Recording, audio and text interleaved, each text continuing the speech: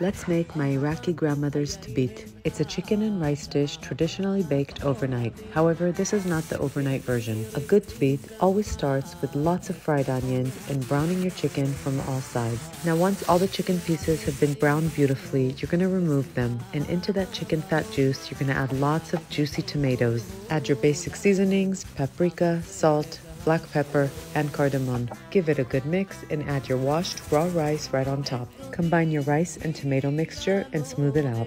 Back to the pan come your browned chicken pieces and then cover with water.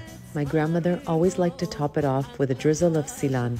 Bring it to a boil, cover with parchment paper and foil, and bake it. I like to slow bake my Tbeet for about 2 hours, and then I uncover for the last half hour. And in those 30 minutes, the magic happens. The rice gets this baked, crispy outer layer, and the chicken is so moist and juicy.